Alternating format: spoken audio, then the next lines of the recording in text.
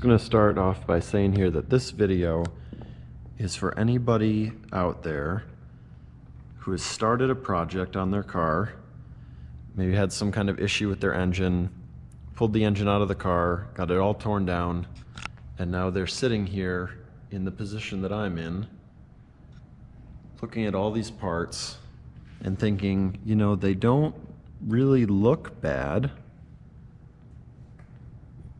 You know, there's nothing real majorly wrong with any of them. Nothing's broken, cracked. This is all pretty much how we pulled it apart.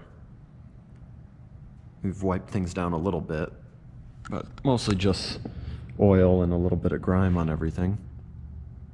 And you may be wondering, you know, how do I know if there's anything wrong with these parts? Do I need to replace any of them? Do I need to send them out to a machine shop? So today we're going to give you some of the tools that you can use to start to figure out the answers to some of those questions. What we have here is a Mazda Miata 1.8 liter engine out of Corey's car over there. This engine he uses on the track in his Miata, and it's been burning a heck of a lot of oil. Somewhere in the range of about a quart for every 300 miles, which is pretty excessive. It's making a lot of smoke. And on top of that, when we went to go pull this out of the car, we found a little bit of metal in the oil, which we actually weren't expecting. We were just coming in to deal with the oil consumption issue, but we found a little bit of glitter in the oil, and so not surprisingly, when we got it torn apart, we found some damage to the bearings. So this is one of the bearings from the connecting rod. You can see there's some damage there. There's even some little pieces of it missing. So that gave us even a little more concern about measuring the crankshaft, making sure everything was still in spec, and then of course measuring the block as well before we decide how we're going to remedy the situation. So again, this is for anybody out there who's in this similar situation, not exactly sure what to do. We'll show you how to get some basic measurements, which will give you a clue to what's going on and how to proceed. We've got a kit here. It's got 4 different sizes of micrometers.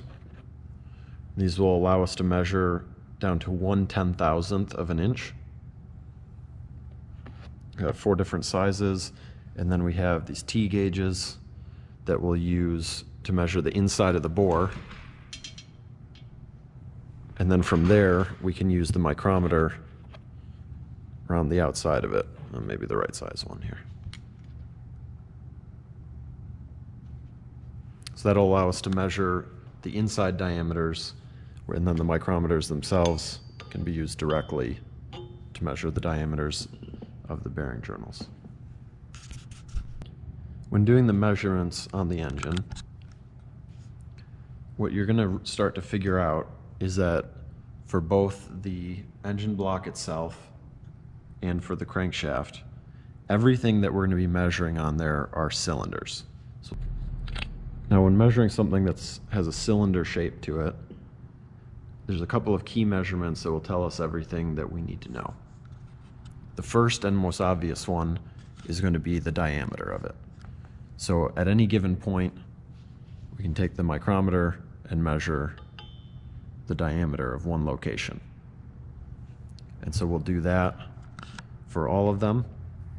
And then for the cylinders as well, we'll use the T gauge, size that into the actual cylinder up against the walls, and then we can measure it with a micrometer.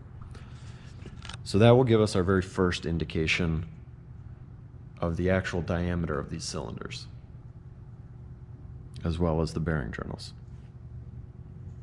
But when you're looking at these, the diameter is important, but what's more important is the actual 3-dimensional shape of that cylinder.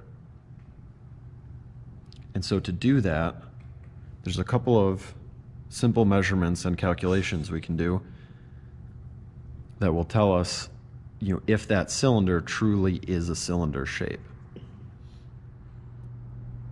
So when you take the measurement of anything that's a cylinder shape,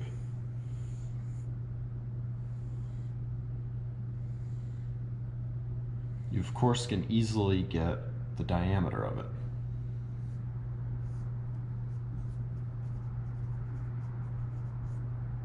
That's no problem. One quick measurement will tell you the diameter.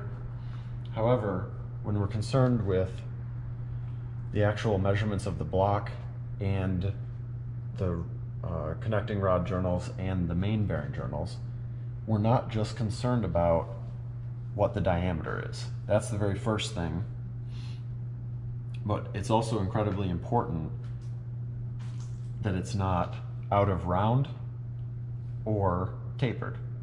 So those measurements out of round would be if you were looking up at the bottom of the cylinder. It should be perfectly round, or as close as that's going to be. And what you need to measure is to make sure that it's not an oval. So the way that you do that is you take multiple measurements across this direction. So that's measurement A, and also then across this way, measurement B. Now, when you take the difference between A and B, that is going to tell you whether or not you're out of round. So in this example here, if you took measurement A across this way and measurement B across this way, then you'd see the difference between those is going to be rather large. Versus on a perfect circle, when you subtract the measurements A and B, you should come up with 0. So that will tell you, if your measurement comes out to exactly 0, that will tell you that it's perfectly round. If not, then you're going to get a number here that we will compare to the specification for that part of the engine, and they'll tell us whether or not that's okay or if it needs to be machined.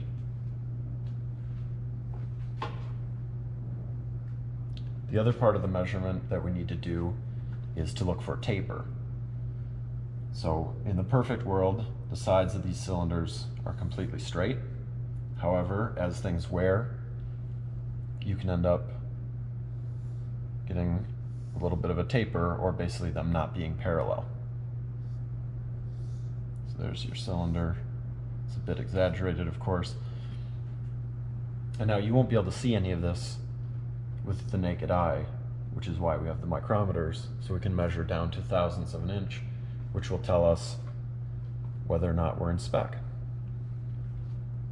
So to find taper, it's a pretty straightforward measurement. You measure the diameter at the top, we'll call this A, diameter at the bottom, B, and then similarly to the out of round measurement, A minus B.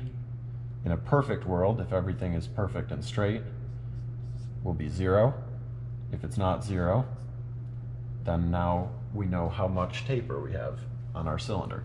And so again, not to be confusing, that everything that we're going to be measuring on the engine is a cylinder as far as geometry.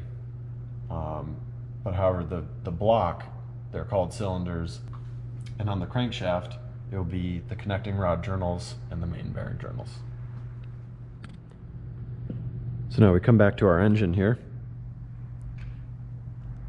And just as we talked about at the whiteboard, we're going to take a couple of different measurements here that will show us both the taper and the out of round. So for example, on this main bearing journal, we'll take measurements to find the taper.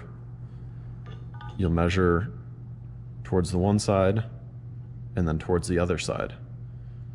And then the difference between those will tell you if there's any taper in that bearing journal. And then for out of round, similarly, we'll take a measurement in this direction, and then we'll take a measurement 90 degrees off of it. And then the difference between those two measurements will tell us the out of round.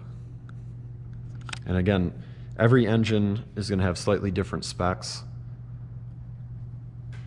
But for this engine, this is a Miata 1.8 liter. The specs for this are about half, I guess actually the maximum spec is about half of 1/1000th. So that's 0.0005 is the maximum, and that's in inches. So then we'll do that same thing for all of the main bearings, as well as all of the rod journals. And then a very similar thing on the cylinders. We'll use the T gauge and we'll check both in this direction and in this direction to tell us out of round. And then we'll do the same thing towards the bottom of the cylinder. You'll want to go about as far down as the piston will travel. So a couple inches usually. You'll be able to see sometimes the marks where the pistons have traveled on there, because there is some portion of the cylinder down there that does not have contact with the piston and is less critical as far as its measurements. So it's the same thing. We'll measure this way and this way, and then that will tell us both out of round and taper by doing the simple calculations for the cylinders and for the crankshaft. So when you compare those then for the specifications, and most manufacturers will give you, in the service manual, they'll give you two sets of specifications. One is how it was made when it was new, which will usually be very tight tolerances, and then most of them will offer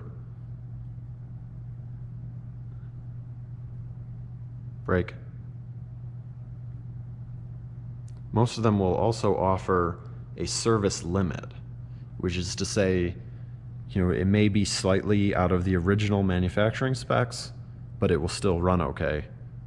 And then if you're outside of that, then you definitely need to either replace parts or have them machined.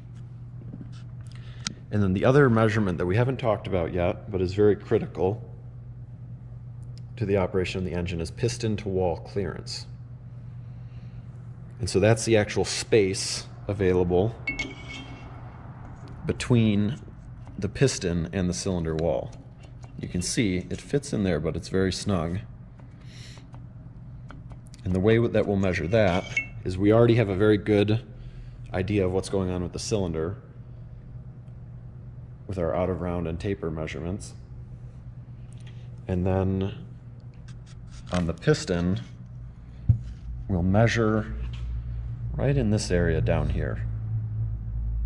So we're towards the bottom of the piston skirt. You don't want to go all the way to the bottom, but down on the edges here of the piston skirt. That's going to be the widest part of the piston, and that's going to be the location that defines your piston to wall clearance, because that's what keeps the piston from rocking back and forth inside the cylinder. And so then you'll take that measurement, compare it to the cylinder measurement, and the difference there will give you your piston to wall clearance.